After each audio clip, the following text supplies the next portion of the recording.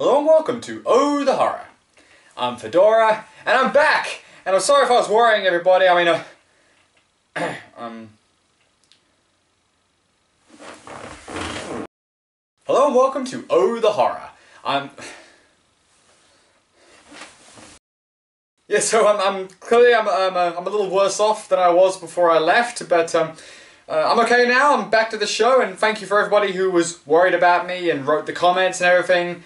And yeah, and in celebration of me coming back to the show, let's do something that I've been meaning to do for quite some time. Sort of a welcome back, if you will. So yes, this is the second edition of Oh the Horror's Full Moonathon. And we're going to start things off by closing a chapter on a book I opened the last time I did this. The Demonic Toys franchise. And despite having a 2 in its title, this is probably closer to the third entry in the series. I say that because Dollman vs. Demonic Toys, released 1 year after the original, was far more of a sequel than this movie. Because not only did it have all 4 of the toys, not just the 2 that this movie pushes in, but it also starred Tracy Scogans, returning as Officer Jenny, or Judy, from the original Demonic Toys. So you're probably wondering why am I not reviewing that movie instead?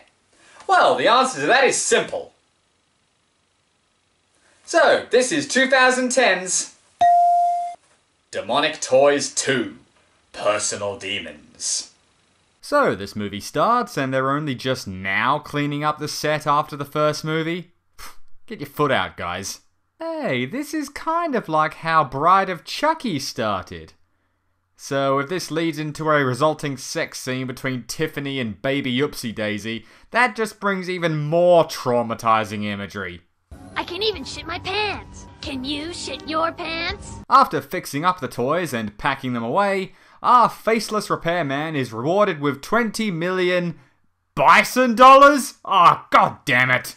Then we cut over to our heroine for this movie, Caitlin, who if you squint almost looks like Chloe Grace Moretz.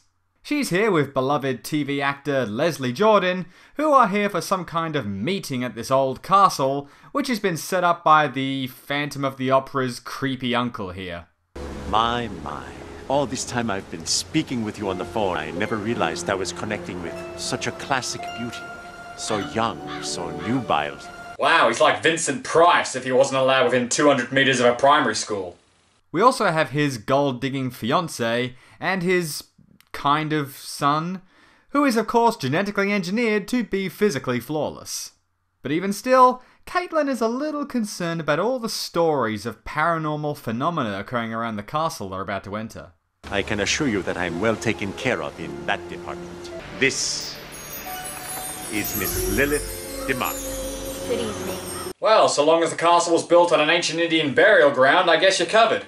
Okay, so the creepy guy here, Dr. Lorca, is some kind of ancient toy expert who has come to see something that archaeologists found in the castle. No, not the demonic toys. No, he already owns those. It's actually this thing. It's beautiful. Boy, are they going to be disappointed when they find the Made in Taiwan sticker on its ass. Soon after, Lorca's employee runs inside and tells everyone that their cars have been stolen. Which leaves Zelda Rubinstein here to have a psychic prediction of the future after touching the doll. Oh god, I see a naked clown woman in body paint and a puppet with machine guns for tits. We have no transport, everyone is forced to spend the night in the old castle, and this gives time for the devil doll, Divalito. Isn't he one of the Ninja Turtles? To wake up, yep, I guess he's just alive, and sneak off to magically resurrect the demonic toys. Good job, Guido. I don't know where the hell you came from, but just remember, I'm in charge and you won't get hurt. Fun fact, did you know that baby Oopsie Daisy in this movie is actually voiced by Joan of Arc from Bill and Ted's Excellent Adventure? I didn't actually have a joke here, I just thought it'd be something you'd like to know. Hey, it's better than watching this cringy flirting attempt.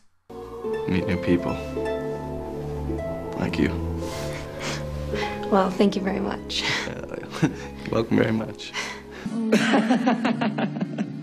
Over to something a bit less painful. Lorca's thieving assistant, who tried to steal Divalito and replace him with a fake, is the first to fall prey to the toys, much to Divolito's apparent horror. Oh great, so he's another evil toy who doesn't like killing. How long before Oopsie Daisy and Jack Attack pull down his pants to see if he has a penis or not? Speaking of which, back with our cute couple, their romantic walk has led them to the castle torture chamber. Whoa, guys. Haha, moving a little fast, aren't we? Hey, look, Dad, I can fit my whole arm into this thing.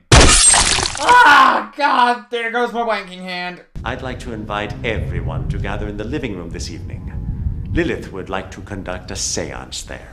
With your blessing, of course. Sure. Well, I suppose I can come as well. But try to have some decent catering there this time. I went to an exorcism last week. All they were serving was a bowl of Lay's. But before that, they find a staircase which leads further down than the torture chamber and opens up into the set of the descent. But then an earthquake strikes. I guess the physics from Sand Sharks was a little delayed. The quake seems to be caused by this painting, which is inhabited by the ghost of a woman who used to own the castle centuries ago. And she quite literally pulls a Vigo the Carpathian on Psychic Lilith. Fair warning though, if you plan on going after baby Oscar again, you're on your own, those kids are fucking ninjas now. Meanwhile, our young heroes get spooked by the company logo and literally wind up at Samara's well. Oh, but it's okay. I'm pretty sure she had a plane to catch. Prodigium Abyssus. It's a portal to hell. Oh, so Vanessa Angel and a Christmas Satan are gonna crawl out of it. They also find all of the old owner woman's creepy witch stuff, like the Necronomicon. You got the wrong guy. Well, if we are gonna see Deadites soon, at least the toys have the right idea.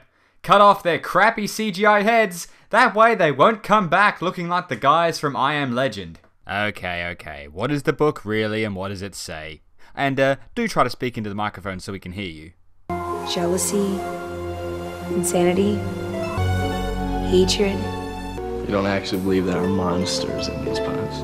So those pod things are the personal demons? Sounds a bit more like Charles Band does Pokemon. Anyway, we finally meet up for Lilith's seance, but of course she's possessed now. And this kinda just annoys our heroes, who probably just want to go back down to the secret room and play with their balls. Little Zool here tells them to leave the castle or die. At least that's what I think she's saying. It's kinda hard to hear. She sounds like a deadite talking down a CB radio. Well, when threatening their lives doesn't scare them off, the next logical step is always dancing. Well, at least Al Pacino's enjoying himself.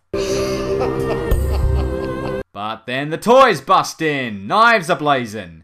But as we learned from the last time we talked about these guys, their one true weakness is bullets.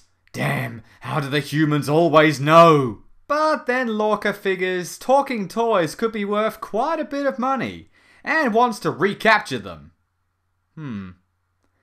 He wants to make more money from talking toys.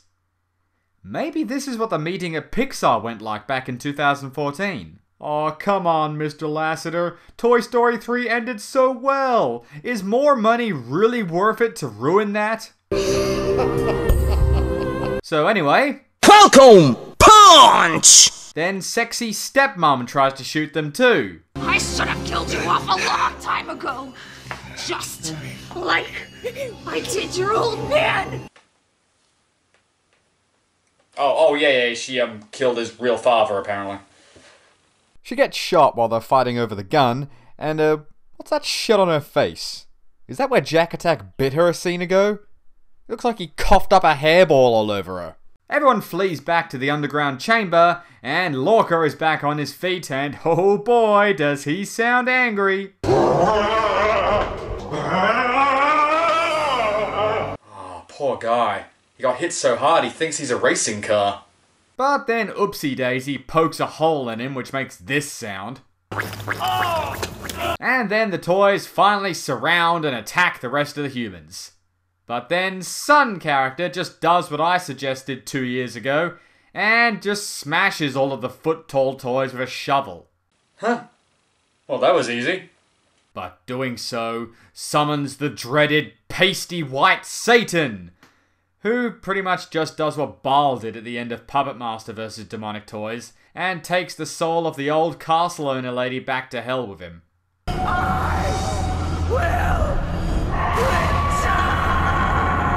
And you can help by donating to the upcoming Demonic Toys 3 Kickstarter campaign. Woo! So with the morning sun rising, and everyone helping out to clean up the set this time before they start filming some subspecies sequel here, this movie comes to an end with a shot of those ball things with the, personal demons inside of them. Well, the movie was named after them, so they better do something pretty important at the end of this.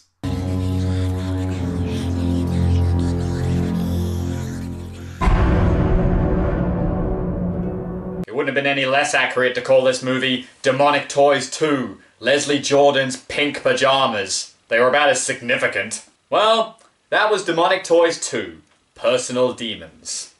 I'm certainly not going to claim the original Demonic Toys is flawless, but it was fun and interesting with a surreal style, diverse characters, and all the toys were pretty well puppeteered. This movie, it was just boring more than anything. Ignoring the fact that it only starred half the toys for some stupid reason, they're only in the movie for about 10 minutes, where they spend half of that just sort of standing around watching people. Plot-wise, I don't know, it was mostly just people waiting around. The toys didn't want anything this time either, they were just kind of there. And as for grumpy Mona Lisa here, she apparently only wanted everyone to fuck off. Sounds like a pretty in-depth movie. And that's all from me for tonight, so I'm Fedora, this is Oh the Horror, save a screen for me, and we'll see you next time. Woody's Roundup, right here every day. Woody's Roundup, come on, it's time to play. There's Jessie the yodeling cowgirl, Bullseye, he's Woody's horse. He's a smart. Pete the old prospector,